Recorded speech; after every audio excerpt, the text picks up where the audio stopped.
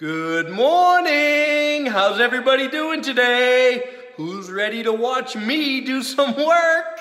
This is unreal. You guys are at home watching me work. I love it.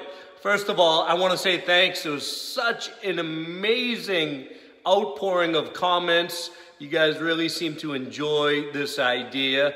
So I guess we'll continue with it for a little while.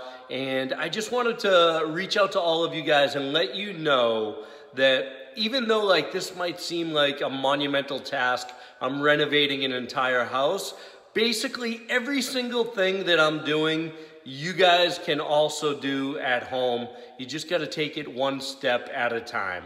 So from a lot of the comments, and there were over 600 of them on Instagram alone, I did not read all of them, but I did kind of get a sense that you guys want to see more of the process. So that's what we're going to kind of do today. I'm going to go through one step of what I'm doing today and what my goal is for today. And this might take a few days to do, so there might not be another video for a couple days. I don't know. We'll kind of have to see how it goes. I also want to just let you know up front, this is an active construction site, so the sound and the lighting is not perfect. This is this is off the cuff. That's what it is. It is what it is. So today, the project that we're going to work on is, I don't know, a lot of you guys have these old popcorn ceilings.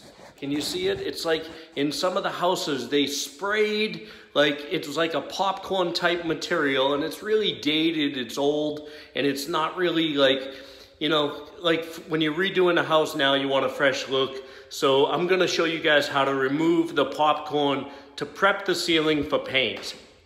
Okay? And it's really pretty easy if you just take it one step at a time. I'm gonna look down here. What I have here, if you can see, this is just a regular spray bottle that you can get at any hardware store. And it's just a pump spray bottle. You fill it up. In this case, I filled it up with just hot water. That's it. You pump it up, and once you get it ready, you're gonna spray the ceiling.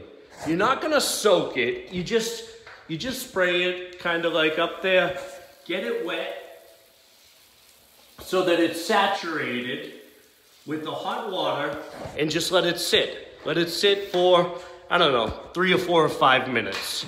And I've already done that. So I can show you the next step is, all you have to do is, this is a 6-inch putty knife. It's a flexible one, it's not a stiff one.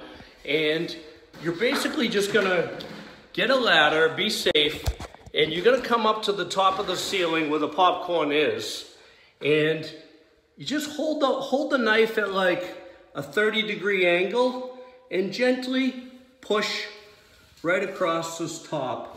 And you'll see that popcorn will come right off, nice and easy. Now they sell all different kinds of contraptions that will catch the popcorn as it comes off. My advice to you, let it fall to the floor and then get a shop vac, if you have one, and vacuum it up, clean it up. It's easy that way. Afterwards, you're gonna have to let the ceiling dry before you paint it, but it's pretty simple.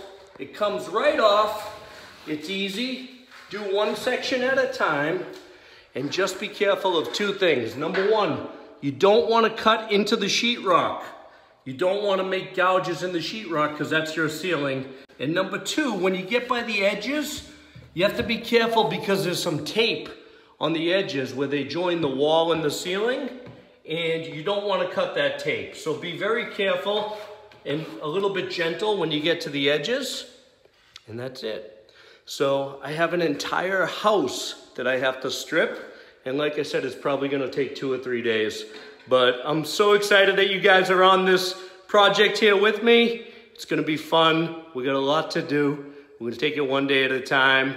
And tonight is a brand new episode of Survivor. I'm so excited about that. I'm on the edge of extinction right now with my wife. I kind of feel a little bit like I'm on the edge every day here at work because I'm by myself. But right now, with all the social distancing and the coronavirus regulations, it is for the best. So I hope everybody is staying safe Let me know what you guys think, and maybe tomorrow we'll talk a little bit about tonight's episode. All right, take care, guys.